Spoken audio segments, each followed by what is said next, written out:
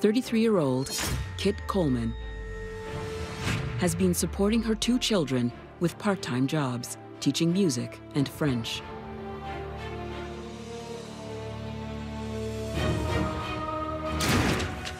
Now she lands a job as the editor of a brand new women's section at the Toronto Daily Mail. One of the first women in Canada hired to write at a major newspaper. In the late 1800s, it would have been groundbreaking for women to have been represented in the media in any way. I mean, it was the patriarchal pressure of the time was to merely report men's issues, and the idea that a woman was reporting issues would have been unheard of. Management at the Mail sees its women's section as a place for short articles about fashion and housekeeping. Kit Coleman has a radical new idea, and on behalf of women everywhere, will fight to defend it.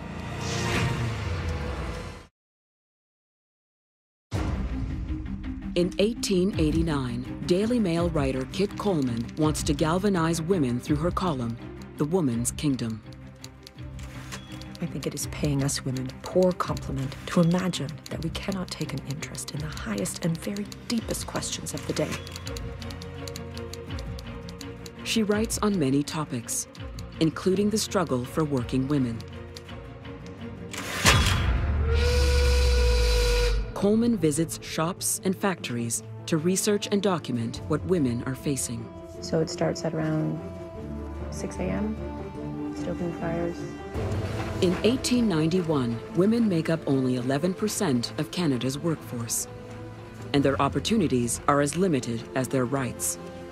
Many work long hours in factories under dangerous conditions, earning as little as 80 cents a day. For a woman in the late 1800s to take on, the issue of women's labor and write about it in the media, that would take incredible courage and a drive to change society, to change the world. Coleman's writing raises awareness on Canadian women's working conditions. Are you paid on time? If women will and can do as good and true work as men, she ought to be paid equal wages. Her column also offers a female perspective on topics from which women have been largely excluded. Politics, business, art, and science. To see a reflection of oneself is very important because it does acknowledge that you exist, that you are in the world, that you are with voice. Coleman's vivid prose and quick intelligence win her a loyal following. Female and male.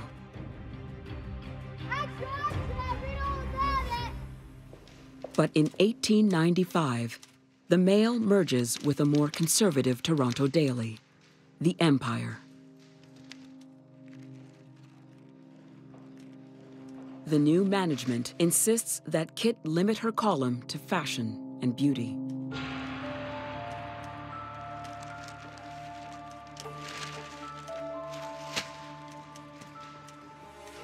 I think someone like Kit Coleman had to be astonishingly tough-minded. There must have been so many ways in which she was sneered at or undermined or steered towards writing the fluffy stuff. Coleman thinks her bosses are wrong,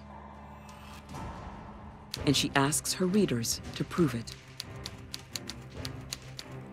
Men editors largely think the women's page should be mainly clothes and chiffons. I want the honest, candid opinions of Canadian women. Do you enjoy fashion articles more than other kind of reading? I think there's a fight in most people that when somebody tells you you can't do something, it makes something happen inside, something brew inside that I'm gonna show you what's possible.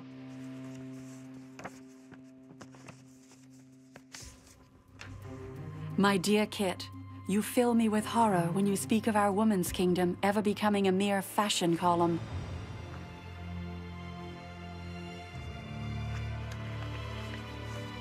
Since you ask for the opinion of the girls about changing our women's kingdom, let me say no. Decidedly no.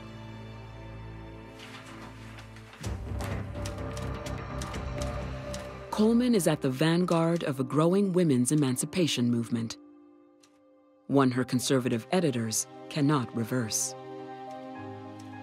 There was an uprising of women who thought, we cannot go back and have absolutely no voice. We are here now and we need to be heard. Coleman keeps her column and becomes the world's first female war correspondent. Hello, Kit. Covering the Spanish-American War. You happy with this? I think it's my best one yet. I look forward to reading it. Good work. Thanks. She goes on to become the first nationally syndicated columnist and the first president of the Canadian Women's Press Club. She fought for a voice. She really made room for a lot of other women to also be journalists, to discuss things that they weren't supposed to. The media is the window to everyone's world. The stories that are told need to be told by different kinds of people, and Kit Coleman was the voice for women. She is what I think allowed many women to say, hey, my stories are being told. Here's someone I can relate to. She gets it. Coleman remains an important player as Canada enters a golden age of print.